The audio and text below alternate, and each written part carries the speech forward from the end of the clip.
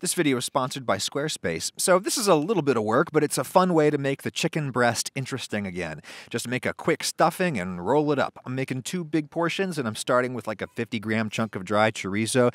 You could use any sausage at all, but if you're using fresh sausage, not dried, you'd want almost twice as much because it'll boil off water. The key with a dry sausage for stuffing is cutting it into the smallest pieces possible. I'm just sawing thin strips, and from there saw into matchsticks, and from there saw into a fine dice. I do find a back and forth sawing motion works much better than a chopping motion with dry sausage. Man, I love chorizo. Smoky, garlicky, red flavored. I don't know. It's awesome. The Iberian peoples know from sausage. And here's a shallot. Any form of onion is fine, but we only need a little, and shallots are small, so 1 shallot.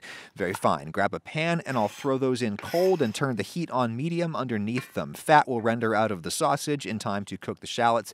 I'll just stir those every now and then. Meanwhile, I can prep my chicken, 1 side of a breast per person, and it's time to butterfly them. I'm just cutting into the thickest parts very carefully and open it up. I'll show you that from the side. Heading into the thickest part, trying to cut its height in half, stop before you go all the way through and open it up like a book. If you've got thick parts, you can kind of make slits across them and or lay some plastic over to prevent splattering while you pound them out, focusing your attention on the thick parts. The thin parts will need hardly any smashing. For years before I had this meat pounder, I used a heavy-bottomed pint glass. That's fine as long as you don't Hulk smash it. I'll just get the meat as flat as I can without tearing it apart. Done. Back over at the stuffing, the shallots look pretty cooked. If using fresh sausage, you'd want to get it looking pretty dry and crumbly. Now I'll pour in a roughly equal quantity by volume of breadcrumbs. This is panko because that's pretty much the only kind I keep around anymore, but any breadcrumb is fine. I've done this with cornbread crumbs before. That was amazing. I'll just let that toast a little for flavor, and then it's time to deglaze the pan. These mini bottles of white wine are quite convenient for cooking. You could use water with maybe a splash of vinegar at the end to taste instead. There's still some brown stuff over there to get off. I want that flavor, but I also want enough moisture in the pan to make the breadcrumbs moldable, just barely moldable. Off the heat that comes, and since I'm going to have my chicken with lemon, I might as well put a little zest in the stuffing. It really freshens up the chorizo, as will a bunch of fresh herb. I'm using dill because I have some and I like it, but thyme or parsley would be great. Stir that up. Taste it. It only needs a little more salt because the chorizo is so heavily seasoned. Very nice. Still crumbly. If it was really wet, it would be kind of gummy in the end. And before I roll this up, I'm going to do myself a favor and cut a bunch of strands of butcher's twine. Get it done now while my hands are clean. Each piece is long enough to wrap around the chicken and tie a knot, and I'd say 5 strands per piece. Keep those scissors, we'll need them again. Now, stuffing onto the cut side of each piece of meat. This piece is a little bit bigger, so I'll need a little more. Keep that pan, we're going to use it again. This is a 1-pan dinner.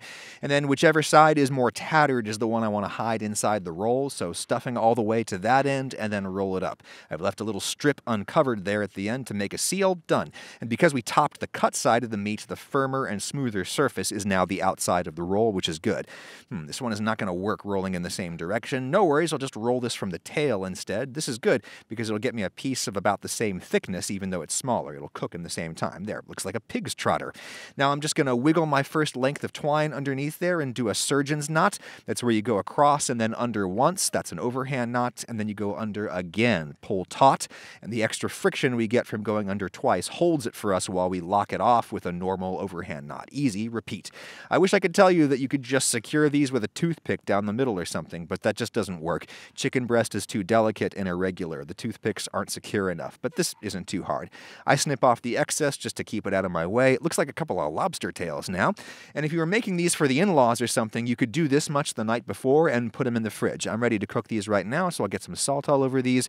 Pan back over medium or medium-low heat and coat with olive oil. Let it get hot, and I'll lay in the chicken. And this part would probably be easier in a non-stick pan. In a stainless pan, you got to really let each surface sear firm before you nudge it off the pan, or else it'll shred.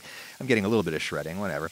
I'm just gently coloring all sides, and at this point you could throw the pan in the oven. I would only do that if my oven was already hot for something else.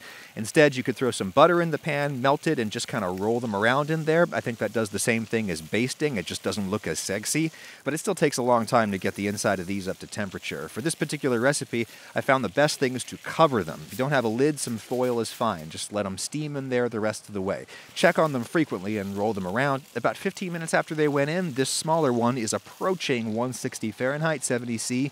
I actually wished I'd pulled these a little sooner. Carryover heat is going to raise these like 10 degrees Fahrenheit as they rest. Unless you really need to play it safe, I'd say pull these no further than 155 or 68 C. Those can just rest while we make our side. good. I'm dumping out any burned bits of stuffing that fell out, and the butter if it's looking burned. But that fond on the bottom is looking golden and perfect, so back on the heat it goes, and in goes a bunch of green beans. I think that was a 6-ounce bag, 170 grams. They taste even better if you let them fry a little bit in the dry heat. I should have done that a little bit longer, but eventually you got to deglaze. I'm using the rest of my mini bar bottle there. Again, water would be fine with a little splash of vinegar at the end instead. Just scrape that pan clean, get all those beans coated, and on goes my makeshift lid. Heat up to high. Just let them steam, maybe 5 minutes. But check on them frequently, because if too much of that liquid evaporates, it'll burn instantly. I'm just tossing in some water whenever needed. Keep steaming. Taste one to check for doneness and seasoning, some pepper and salt, and a little more thyme. The easiest way to get these strings off is to snip them with clean scissors and then peel them off. Get rid of them. This is not necessary, but some fresh butter in the green beans at the very end is nice, just to make a thicker sauce with the pan jus off the heat.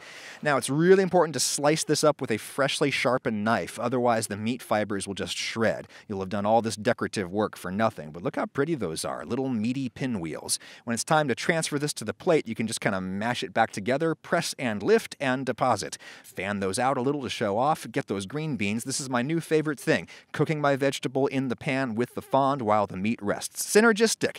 And then last, and not optional at all in my opinion, is a lemon wedge. This is the sauce for the chicken. Gotta have it. Get that darn seed out of my thumbnail. You know, it's not an everyday dinner, but it's a fun little project and a way to get creative with chicken breast. You could stuff it with all kinds of things, and those green beans glisten like a new website from Squarespace. Just like that chicken, Squarespace has everything you need rolled up in one place. There's dozens and dozens of site templates you can quickly customize with a built-in image editor. There's a logo maker. There's all the inventory and payment processing tools you need to sell stuff. There's scheduling tools so people can make appointments with you or make open table reservations. There's site analytics and new search engine optimization tools that make your site findable. There's enterprise solutions if you're not working alone, but you have a whole company that needs a site. There's email marketing tools so you can send out blasts from your new professional email address that you also got from Squarespace.